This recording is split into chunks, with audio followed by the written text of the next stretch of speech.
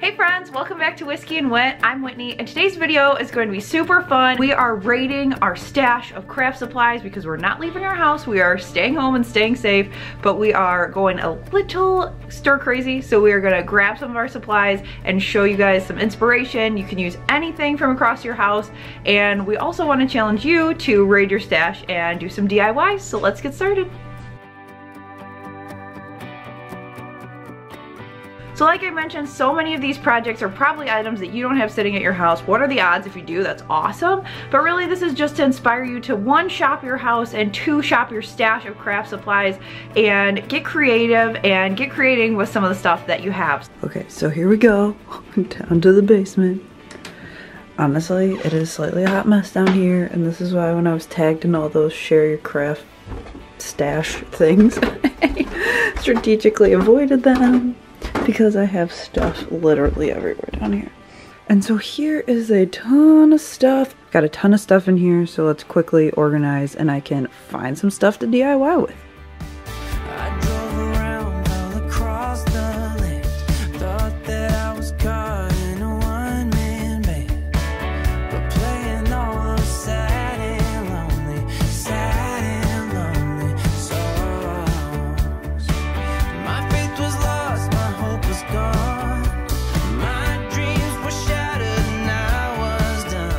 First up are these really cute springtime, but you can use them for year-round little terracotta planters. It's a super simple upcycle.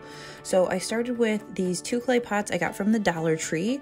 I got some stamps from the Target Dollar Spot, an ink pad also from the Dollar Spot, some Waverly chalk paint, a brush for the paint, and some jute twine. Also, I wanted to throw out, if you've got any of these actual tablecloths, these are great for crafting, and that was left over from Thanksgiving last year. So step 1 is to coat your pots with the color of your choice. I decided to go with white, but you could honestly paint them whatever color.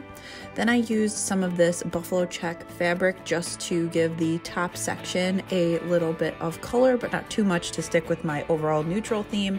And then I applied the ribbon with some hot glue around the top so that it kind of gave it a border.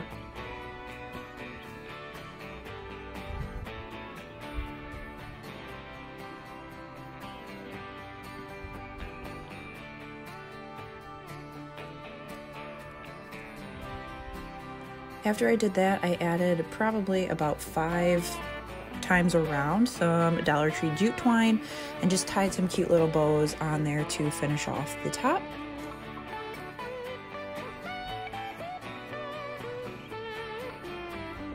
And then my final step was to stamp both of the pots. So I wanted to do one more springy and one more kind of everyday you could use year round. So the one I'm doing now says fresh cut flowers on it.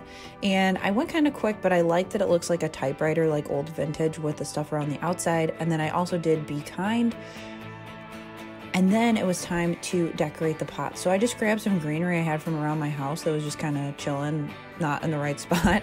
So I've got some Bullseye's Playground tulips. I've got some lamb's ear from Walmart, and then these little kind of lamb's ear greenery farmhouse things from the Dollar Tree. These are such a great addition to my little table in my living room. I just like that they give that area a pop of color. It also goes really well with my fresh flower market box that I made in a previous video, which I will link up in the cards and down below for you. But overall, I love how easy these were to make, and they look really good on my upcycled Goodwill pedestals. So win-win. Up next is this Rise and Grind sign. I wanted something for my coffee bar. However, you could put whatever saying you want on your sign. This is really customizable. So I had a ton of these photo frames. I must have been gonna do something and I never did. So I grabbed those, some wood beads, some buffalo check ribbon, some floral wire, and then also those letter stickers from the Dollar Tree. Step 1 is to dismantle your frame. So I just popped out the back and the insert. You can pitch those, you won't need them. And then I took out the glass, set that aside, you will need that. And then I gave the outside 2 coats of Waverly chalk paint. I wanted it to look covered and not look messy, but I also wanted the black to show through a little bit so you have that rustic appeal. And then while my frame was drying, I went through and figured out what I wanted to put on the frame. So originally it was going to say coffee until cocktails because the top of our bar is coffee and then the bottom is where I keep like wine and such. However, that didn't fit. So then I had to call an audible right in the middle and decide to do rise and grind. So a lot of times you guys see stuff that's 100% that we put out on YouTube, and I just wanted to let you know that we all have fails. That's why we have huge stashes of this, that there's stuff just sitting there that we can now use for this video. So just FYI. And then I put it back into the frame, used the little prongs to hold it in place. And then I thought it was a little blah, so I wanted to add a little bit of something to it. So I took this floral wire, and I actually had this left over from my collab when Courtney sent me all the stuff for the Dollar Tree Box Challenge. If you missed that, I will link that video for you too, because we're all sitting around watching YouTube, I'm sure.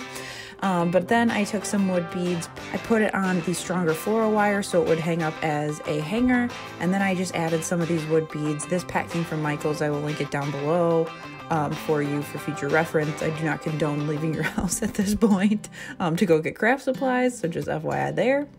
Then I used my glue gun. This is honestly just the cheap like Dollar Tree glue, so it doesn't have to be anything crazy, but I put some glue down, pushed the floral wire into the glue, and then I added a ton of glue onto the top.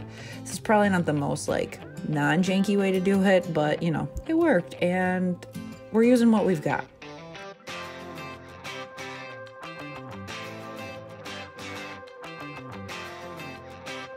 I repeated that step on the other side, and then I just added a little black and white buffalo check bow to match the little canister that I have on our coffee bar. And I really, really like it. I like that once the welcome spring sign comes down, I can hang it on the wreath up there. And I really like how the wood beads give it a little bit of a little extra oomph. Up next is this DIY Farmhouse Scroll, and I decided to use some lyrics from a Dan and Shay country song. So this base is made up of the Kraft paper. I had a ton of this left over from Christmas. I did DIYs with it. I wrapped gifts with it, so I was going to use up the rest of this roll. You also need some jute twine, and then this is optional, but I used some wooden dowels also from Courtney from that collab, so she's just, you know, covering this whole video. And then also some of those peel and stick letters again. So step one is to figure out about how tall you want it to be. So I really just eyeballed this. You want to give yourself probably a good 4 to 5 inches on either end, just so then that way you can trim it. You can figure out what length you want instead of cutting it too short, because you're going to need some slack to wrap it around the poles, and you'll see that in a minute. Now I knew I didn't want the full length. You can make this as big or as small as you want, but I wanted it about half the length, so I folded it in half and gave myself a straight crease, kind of as a guideline. I think I can cut pretty straight, but you know, having some help is always appreciated. So then I went through with the handle of the scissors, really made that crease deep so that I could cut it. So I took my time, went through, made sure I cut it straight because this is going to be an exposed edge. And then once I had that, it was time to create the kind of weight for the top and the bottom. Now these are optional, but I've made them with and without, but I like making them with these just because then you've got weight at the top and the bottom. It hangs better, it stays open better, just overall it works well. So for this particular width, I needed 3 of the wood rods. If you've got like dowel rods you're getting from Walmart or something, you know, you might already have it at the length, but this was my way of getting what I needed. And then I added it to the bottom and the top of the scroll. So I just started by using some hot glue and started rolling up the scroll, similar to what I did for my most recent kind of bunny sign. But you want it to look like kind of what it looked like in the olden days where they, you know, would open it up and hear ye, one of those situations. So that's what you're looking to do, but you want it to stay open, and that's where this wood comes in place. It'll keep it all together, it's glued down, and it will kind of hang the way you want it to. Once I did that, I used some weight in the center so it didn't roll up on me, and then I did the same thing to the top. Once that was done, I tied some jute twine on either side. Now you can make this as long or as short as you want, depending on where you're gonna hang it. What I did is I gave myself a little bit of slack, and then I just knotted the top where it was, and then off to Pinterest to figure out what lyrics I wanted to put on the sign.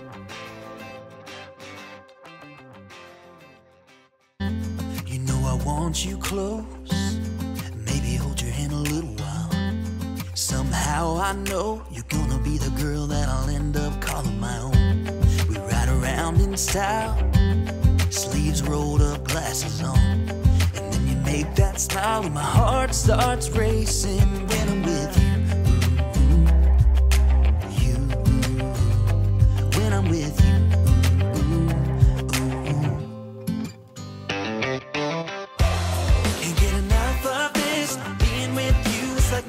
Sunshine feels like everything stops for a while when we look into each other's eyes.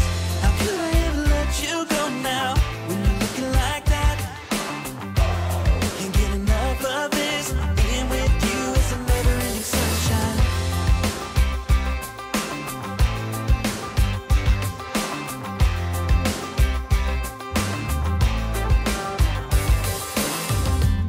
You got your high heels on, I'm wearing my worn out jeans. What could go wrong? Sipping on a beer, sing along to our favorite songs. All I want is you.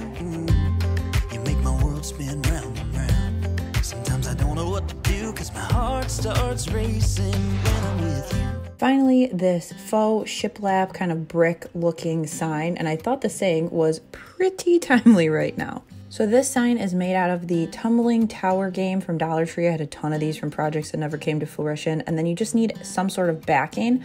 I use this scrap wood, but you could use a Dollar Tree sign. You could use some like of that foam board from Dollar Tree. You just need something to stick your bricks to. So then I went through and did kind of a offset pattern. You could honestly do them all straight. You could do them all like kind of off center. You could do them vertically, horizontally, whatever floats your boat.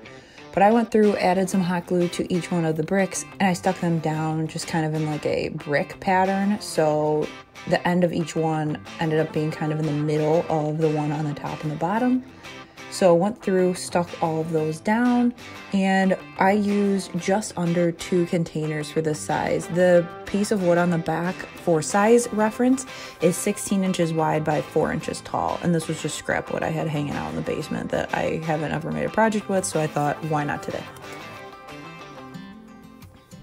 So then once you have your sign assembled, I took mine outside. I grabbed some dark walnut Minwax stain, which is my favorite, some Dollar Tree cleaning gloves, and an old t-shirt. And here is the finished product after I stained it. You're going to want to let that dry at least an hour because you're going to be painting on it, and you don't want your paint to turn like a gross brown color because it's not sealed. Then I printed out this decal. Like I said, I think this is pretty timely for the world we're living in right now. I will link the image down below because I created this in Canva, and I will also link details on where I get my vinyl and everything down below like I always do. I order online so you can get it shipped to you. Then after I stuck it, I used some Mod Podge to make sure that it was stuck down, especially with the different bricks not being fully, you know, the same level.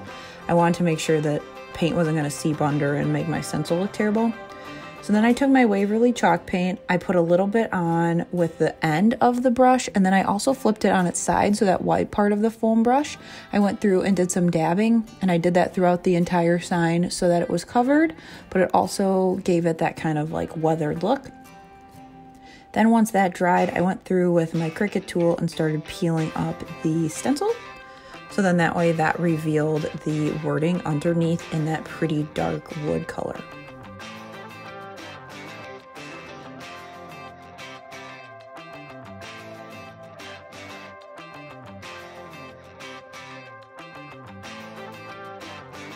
If you happen to not be able to see the little pieces, you can always use a light. I use the light from my phone, and that really helped me see everything and pull it off. I really like this sign. I wasn't sure how it was going to turn out. I just kind of figured I'd wing it and see what happened, but I do really like it. I like how simple it is, but then also you can kind of fit it in a lot of different areas because of the size of it.